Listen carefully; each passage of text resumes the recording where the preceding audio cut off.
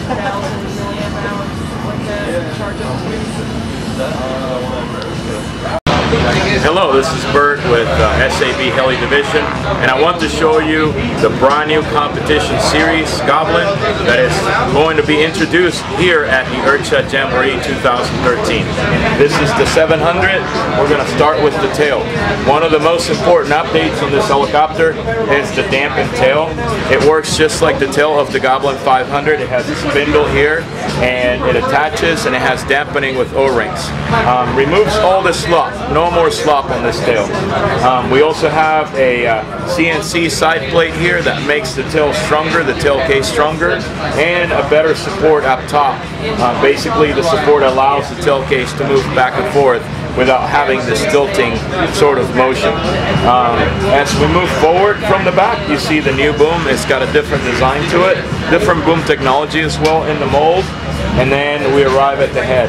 This helicopter is shipping with the HPS head, and actually the linkages over here are much stronger too. It's a much more robust system. The blade grips are two-piece. I don't know if you're familiar with the Goblin 630, but the blade grips, instead of being just a one-piece, it's a two-piece system. So if you have a crash and you bend one of the arms, you can replace the arm without having to replace the entire grip. This helicopter also comes with the quick release canopy mounts out of the box, and it comes with the quick release tray for the battery that basically you can connect your battery into the helicopter very easily, and it allows for easy insertion and removal of the battery. As we move to this side, we can see the inside of the helicopter and the electronics. The frames are much taller, basically 2mm frames with a lot more room, vertical room.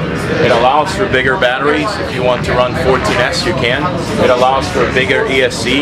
You can fit a Cosmic or any other large ESC without a problem.